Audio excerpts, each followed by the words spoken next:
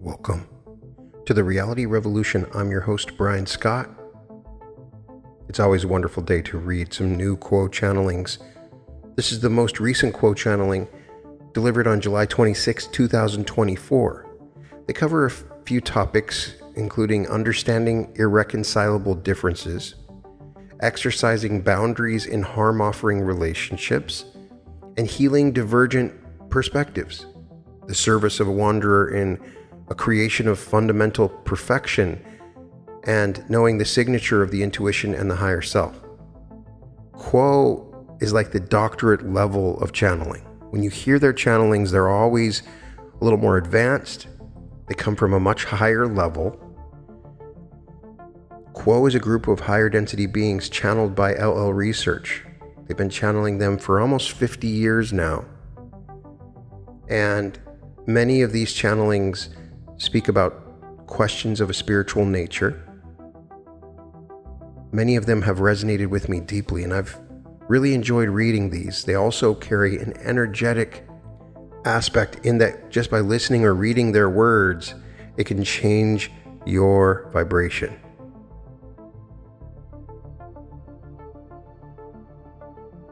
Trisha channeling. We are those of Quo, and we are with this instrument and this group at this time. We gather with you today with much joy and much excitement to see a circle of seekers bound by love and friendship, and a shared journey to discover the unity that is at the core of the creation. We appreciate the binds and the environment of trust that has been fostered by this particular configuration, and we have much gratitude for the invitation to become in contact with you at this time. Before we speak to any questions, we would issue our usual request. That request being that the seeker who may read or listen to these words take only what resonates and allow that which does not to fall away. If you would grant us this request, we then have a greater sense of purity and sincerity and freedom to respond, knowing that each seeker will ultimately follow their own intuition and discover their own path. And with immense appreciation for this group, we would ask at this time, if there is a question to which we may speak. We are those of Quo. Thank you, Quo. There are a couple. The first relates to the individuals in our lives that are tied to us in relationships, either by being a family member or a former friend or former romantic partner who offer challenge in their interpretation of experiences that seem to be so different. It appears that there is no bridge to be laid for us to find common ground with. These catalysts are attached like thorny tentacles to our solar plexus at times, and that there is much to be released and cut away. My question is, what is to be done to clear oneself of these bellicose attempts of these other selves to clear the energetic pool? And what is the purpose of their connection? Thank you. We are those of Quo, and we are aware and thankful for this query, my sister. These relationships and dynamics of which you describe are quite the hallmark of the experience of the third density entity. That there will be a misunderstanding or a non-equitable version of reality which presents to the two or many in the dynamic the opportunity to express these bellicose reactions, these emotions of anger and maliciousness, and we use those words without a judgmental connotation, for those kinds of emotions and actions are but distortions of the truth that is love. However, we can understand that the way they are experienced can often be painful and confusing, and so we feel for you in this experience, and we would express to you that you are not alone in this experience.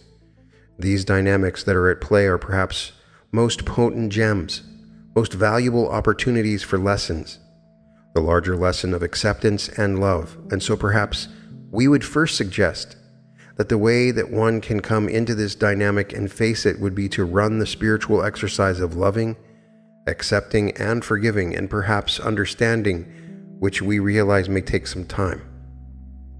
For when realities seem so discordant, it can seem impossible to perhaps make them be in alignment. But we can assure you that the Creator has within its power and freedom the ability to create realities that are at once discordant and in alignment, different but the same. We understand that that may not cause a freedom in the way that you may see it, in terms of making sense of the situation. However, we simply state that as a means of perhaps providing some comfort in knowing that while this reality of this other self is outside of your own experience, it is still valid and it is still theirs. And because there is this seeming ramming of these two unequal realities, that is an intentional manifestation of the Creator. That force that pulls these two together may seem violent or bellicose in your words, but truly, at the bottom of this force is love.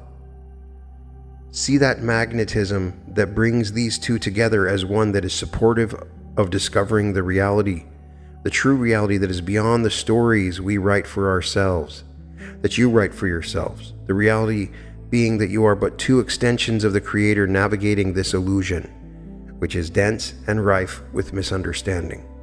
And so as you approach this, what you may see as a minefield, put faith and trust into that which is your being, that which is in your intuition, that which is the truth of you, which is love. Know that as you approach this situation that you are being supported. The universe is always supportive. And though it may be hard to see at times, and though it may seem absolutely outside of your reality, have faith and know that it is the true reality. And since you can have faith and walk with bravery in that truth, you may begin to see the other self with the eyes of, shall we say, a caring but concerned parent, one who can see the hurt, who can see the confusion, and then can recognize how, though the realities may be different, the emotions at the core are often reflections of emotions within ourselves. In this dynamic, have you felt confused? Have you felt hurt?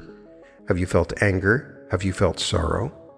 We would suggest that those feelings within you are almost certainly playing out within the core of the other self within their experience. All situations that develop into this kind of combative catalyst have these emotions that play out, though they may not be easily recognized by one party or the other. They may be deeply veiled, they do exist. And so in this experience, when you can see the other self through loving and empathetic eyes, we suggest that you attempt to foster the space for forgiving. By forgiving, we do not mean that you must allow this other self into your life fully without boundaries, and we shall speak more on boundaries in a bit, but that you forgive them. Forgive them for their pain, for your pain. Forgive them for misunderstanding. Forgive them for your misunderstanding, and hold them in your heart with genuine love and genuine care. Again, boundaries will play a part in that care and in that love, for you cannot take the burden and the lessons off the shoulder of another self, but you can love them for who they are. We're all perfectly imperfect extensions of the Creator. We have our flaws. They are so designed divinely that we may test, if you will, one another, that we may bump into one another, that we may create friction. And in those moments of friction and in those moments of tension, there's always space to release. There's always space to heal. There's always space to find deeper understanding and deeper love and appreciation for the moments that gift us these things. And so, my friend, we feel deeply that there are those who experience these dynamics, that sometimes these dynamics, these relationships are not easily healed. We would only suggest to you that in your own process, that you have not just grace for the other self, but grace for yourself. That each moment you may seem flustered, or you may feel as though you are not living up to who you want to be. That very recognition is growth. That you are able to see what you strive to be is growth and is representation of positive vibration within you. That which propels you forward towards the lofty goals, towards the righteous goal, towards the pure-centered, loving goal. And my friends, that is within reach. All you need is to find that within yourself. Find that loving, unconditionally accepting center within you that knows that whatever story we call reality is just paint on the walls. It's just curtains on the windows to the truth, which is this loving creation, which is the structure in which everything exists. At this time, we shall take our leave of this instrument and transfer our contact to the one known as Gary. That instrument may speak further on this query, we are those of Quo. Gary channeling. We are those known to you as the principle of Quo, and we thank this circle for the sacrifice of time made to join together for the purpose of seeking and service to others. And we dance with and give gratitude for the inherent harmony of this circle in those strands of friendship and brotherhood and sisterhood that have been cultivated over time. We would continue our exploration of the dynamic of the third density seeker who finds themselves in this not uncommon pickle, as you may say, of the seemingly irreconcilable points of view, where both parties are mutually frustrated with the seemingly held opposite points of view. Into this mix is added the other ingredient identified by the questioner, and that is the factor of one party, at least, from the perspective of the questioner acting with hostility toward the other, or with seeming ill will or negativity or desire to harm in some way. This desire seems fueled by or premised on stories about the self, about the relationship, about shared experience, which are divergent from one another, such that whatever the energy expended, it seems that no bridge can be built to bridge this chasm of perspective, at least not one that endures for any length of time. So these two aspects of the Creator in their incarnate costumes find themselves standing on opposite ledges of what seems to be an unbreachable chasm of perspective. But across that perspective, there is still the bind of the relationship. There is still that which keeps these entities locked, you may say, in this dance. And there is desire for freedom, for release and liberation. That the entity need not be so shackled by this relationship dynamic and the attendant pain that brings the sorrow or the anxiety or the gnawing uncertainty. There is the desire to heal, the desire to be at peace. But in this particular dynamic, among an infinite variety of such dynamics, a party has not made this same commitment to be at peace, to heal, to reconcile the perspectives. They are chained to that which is facilitating their learning, which is some deeper misunderstanding about themselves, some deeper misalignment that seems from the incarnate perspective to preclude their ability to be at peace and thus to share peace with others. For my friends, as it is known to you, you can only give to others that which you have to give, which is that which you are. One who has healed those inner wounds, addressed those fragmented energies within the self, and done the work of integration into wholeness of being, into trust of the Creator, into learning how to find love in the difficult and dark moments. Such a one is at peace with him or herself, and may offer that to others and to relationships. Those with deeper, shall we say, troubles in their being, even so far as to say those who have deep fissures or splits within themselves out of view of their conscious minds, yet they struggle and toil within, may offer this in relationship to others, offering mirrors to others in the catalyst which they elicit, and they in turn are given mirrors back to themselves of their own state of being, of those areas where they are being called to work upon themselves, if they can but see the mirror for what it is, which is a reflection upon the self. But the capacity of third density entities to use catalyst is variable. Some there are who can and will look into the mirror, recognizing that it is a mirror reflecting back to the self the fruits of the self's work. Others instead see no mirror, but instead project outward, assigning to external entities causal status for one's own reality or inner reality, seeing others as the cause of one's state of being, not recognizing that what they are seeing in the other self is an outward projection of their own state. And some there are whose misery, shall we say, is such that in the inability to address and to heal that misery, to find relief and comfort, they push this outward onto others for one reason or another, some desiring that the others suffer alongside them, some feeling that the other self is why the self is miserable. In any case, whatever the configuration of thought, there is the lack of taking up the scepter of responsibility for one's creation. There is the unconsciousness within the self whereby the self experiences, as an end user, so to speak, the tail end of the phenomenology of the experience of being at war within the self, not understanding the self's responsibility at a deeper level of generating the state, nor of the self's ability to trace this back to do the work in consciousness and to heal. And as such, they offer that catalyst of harm, even to those they may in their deeper heart love and be bound to by shared service, circumstance, or what you may call soul contract, thus offering difficult lessons to the positively oriented entity who is oriented towards inclusivity, welcoming all into the heart, loving as imperfectly as possible, unconditionally. What does a self do who seeks to operate from the open heart, which is sensitive to and compassionate about the suffering of others, but yet is suffering themselves unremittently in contact with this other harm-offering party? We can indicate by offering spiritual principles, my friends, that this is the work of the balance of love and wisdom. Each balance is unique for each entity, depending upon that which they desire to work upon within this incarnation, but we may say in broad terms that love, unrelieved by wisdom, has difficulty with the boundary.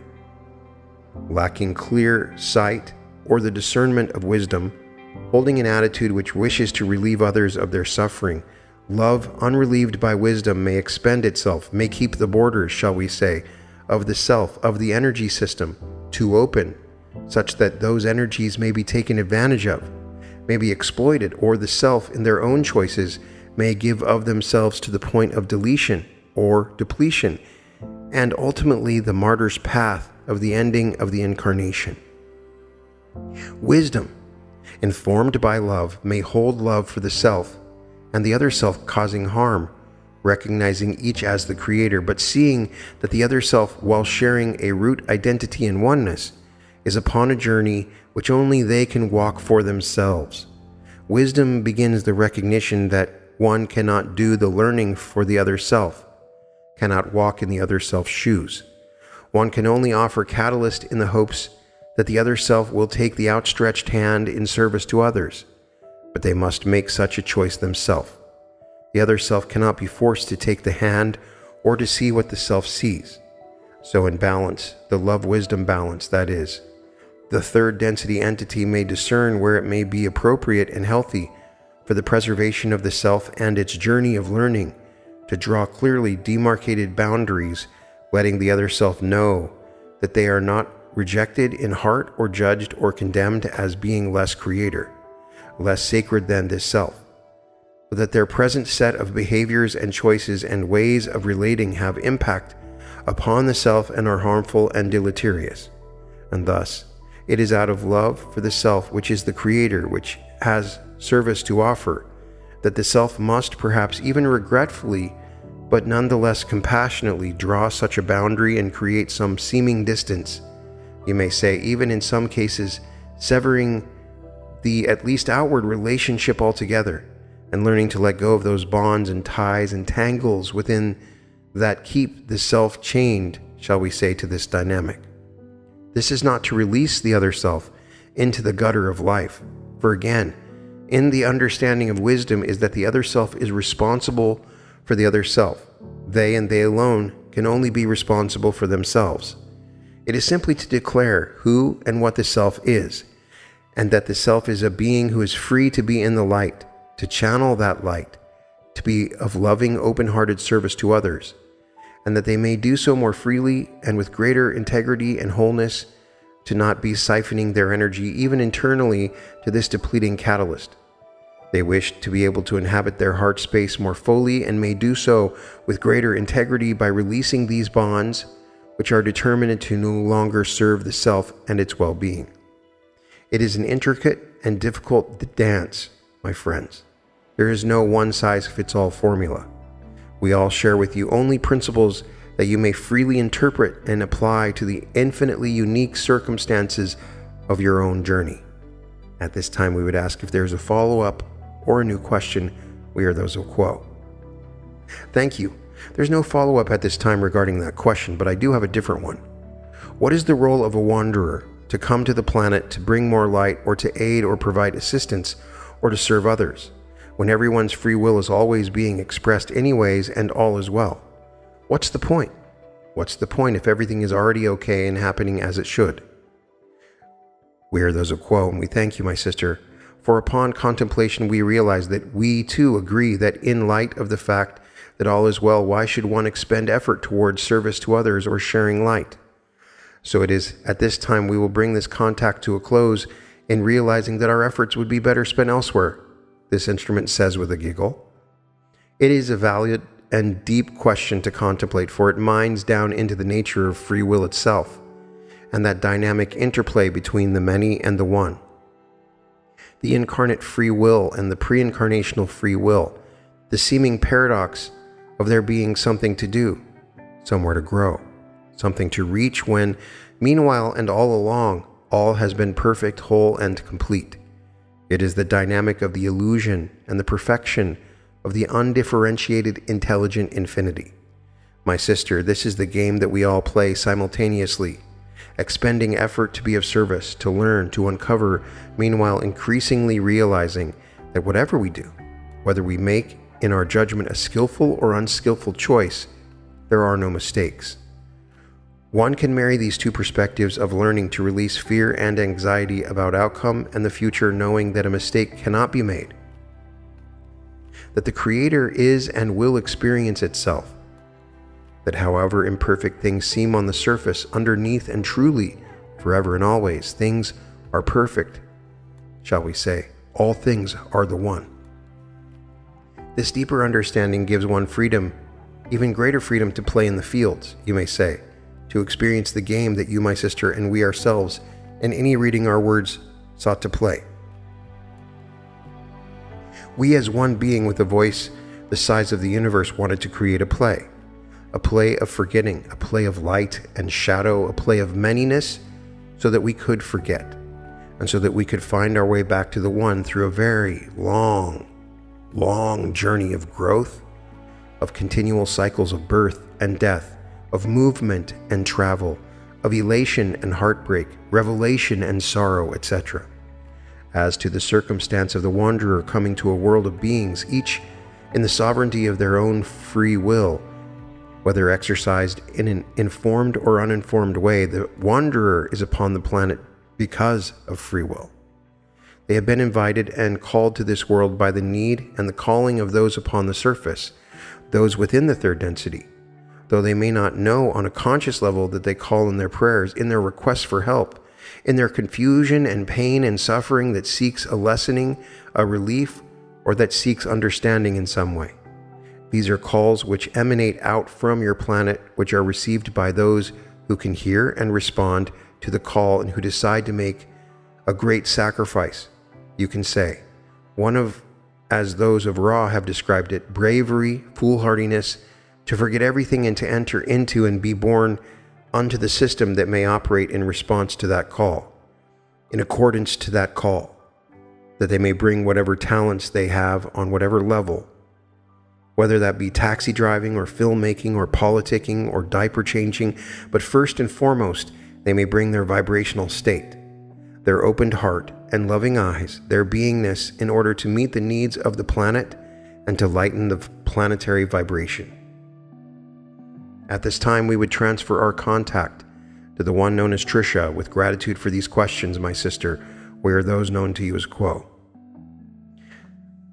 Trisha channeling. We are those of Quo, and we are again with this instrument. We appreciate the queries which have been presented, and we would ask if the questioner would prefer that we speak further to this previous query or speak to a new query at this time. We are those of Quo. I have another question that I'd like to hear your thoughts on at this time. Can you speak to how one could know the signature of their own inner wisdom, their own higher self, their own intuition, and how they would know it against the ego when making decisions? We are those of Quo, and we are aware and thankful for this query, my sister. We feel that this particular query is quite important, not only for the general third density entity on this planet, but also for those in this circle and within their circle of friends and family. That perhaps each of you had moments or will have moments where you must attempt to decipher that which is in one's intuition, one's higher self's guidance, and may challenge it against one's ego, one's monkey mind, if you will.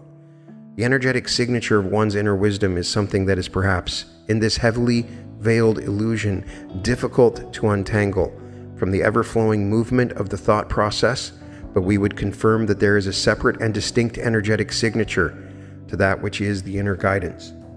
To define what that energetic signature may present itself as is challenging for us, and that it may present itself differently in each entity, but we shall attempt to, at the very least, speak to ways in which it may manifest. Ultimately, it is the individual seeker who will know.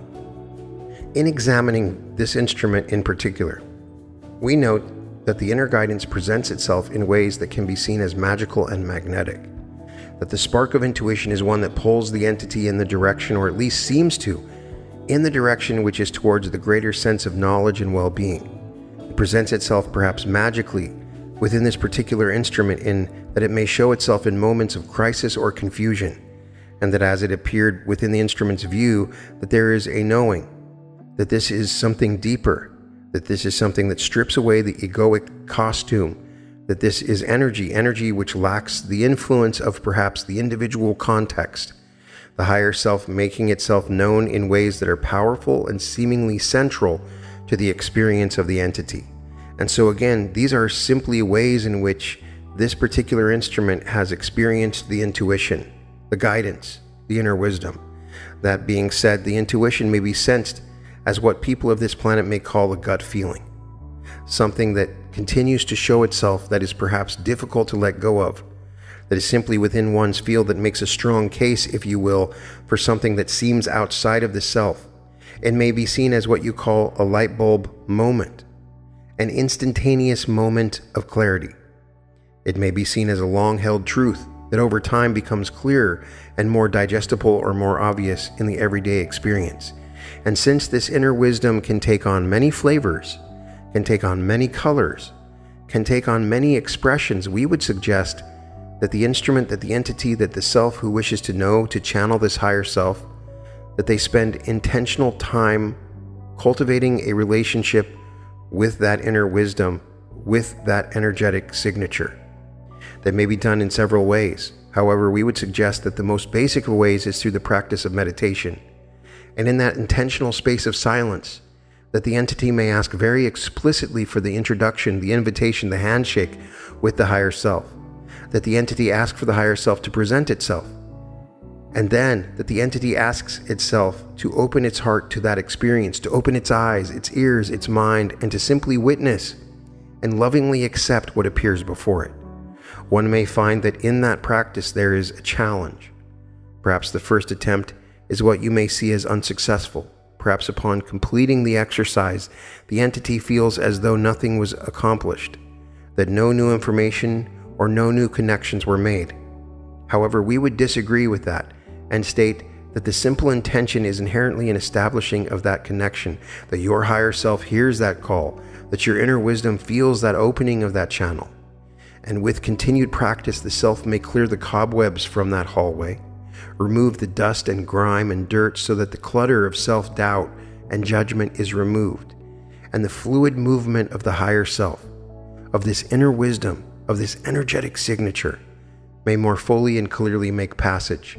And so with continued practice, as always, with much patience and with much forgiveness, this relationship grows stronger, perhaps even in those moments where it feels as though nothing is coming of this practice. That the lesson here is about acceptance, about self-forgiveness. Perhaps it is the higher self's way of presenting itself with the tools to continued relationship with higher self.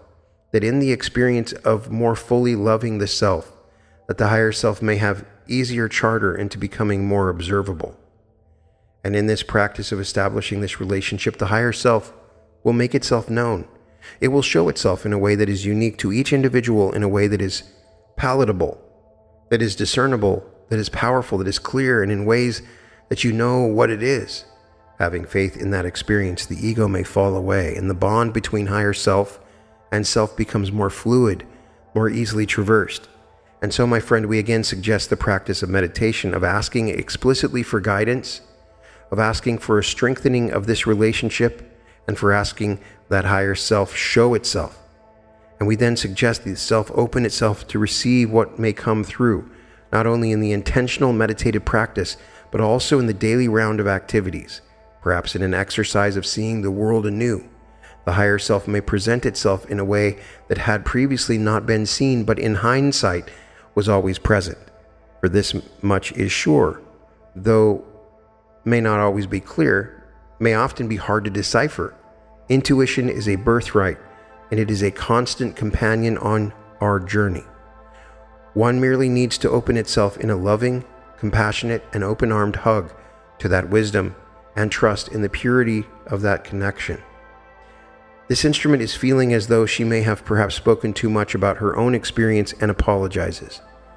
And through this instrument, we would also wish to thank each one here for this opportunity to connect, not just with our contact, but with each other.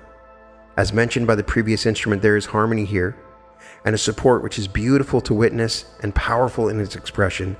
This circle among many shines of the light, which can be seen in the heavens as you see them. We are thankful for this opportunity to sit with you to share energy. We thank the instruments for this brief exercise and contact. We thank the questioner for the devotion of time and energy. We thank the second density friends of this home for their loving and joyful and boundless amount of excitement. And finally, we thank all of creation for this blessed, beautiful, and highly, highly varied tapestry of existence. We shall take our leave of this instrument and of this group at this time with much thanksgiving and praise for all here and for the one infinite Creator. We are those, O Quo, and we thank you, Adonai, my friend, Adonai Vasu Boragas. This Quo channeling delves into some profound spiritual concepts, tackling the complexities of human relationships and personal growth. Quo addresses the challenge of dealing with relationships where perspectives seem utterly incompatible. They suggest that these conflicts, though painful, are actually valuable opportunities for spiritual growth. The key is love, acceptance, and forgiveness. Quo encourages seeing these situations through the lens of universal love, recognizing that even seemingly hostile actions stem from the other person's own pain and confusion. While emphasizing love and acceptance, Quo doesn't advocate for being a doormat. They stress the importance of setting boundaries when relationships become harmful. It's a delicate balance of love and wisdom, loving the other person unconditionally while also protecting one's own well-being. Quo touches on the role of wanderers, spiritually advanced beings who choose to incarnate on Earth to help. They explain that wanderers respond to the collective call of humanity for assistance, bringing their higher vibrations and unique talents to lighten the planetary vibration. It's a sacrificial act as they forget their true nature upon incarnation. They discuss the paradox of service. There's an interesting philosophical question raised. If all is well and perfect in the grand scheme of things, why bother trying to help or improve anything? And Quo is suggesting that this paradox is part of the game we've chosen to play. We can simultaneously recognize the ultimate perfection of all things while still engaging fully in the play of forgetting and remembering. Quo offers guidance on distinguishing between one's higher self or intuition and the ego, and they emphasize that this energetic signature of inner wisdom is unique to each individual. The key to recognizing it is regular meditation and intentionally cultivating a relationship with your higher self. And they describe it as potentially feeling like a gut feeling, a moment of clarity, or a long-held truth that becomes increasingly apparent. This channeling paints a picture of spiritual growth as a journey of both individual and cosmic perfection. It encourages us to engage fully with life's challenges while maintaining a broader perspective of universal love and unity. And the message seems to be: embrace the journey, trust your inner wisdom, and remember that even in the most difficult moments, you're playing a part in a grand cosmic dance. It's fascinating how Quo weaves together practical advice for dealing with difficult relationships and lofty concepts about the nature of reality and consciousness. What aspects of this channeling resonate most with you? I ask. Just put in the comments. I would love to get your comments on it as well. I'd love to get your discussion of the comparison between Quo and the Arcturian Council. Most of the Arcturian Council feedback has been great. Every once in a while I get a -1. I only ask you to Work with what resonates with you. That's all that you can ever do with these channelings. That's all anybody can ever do. You can find all episodes of The Reality Revolution at therealityrevolution.com, and welcome to The Reality Revolution.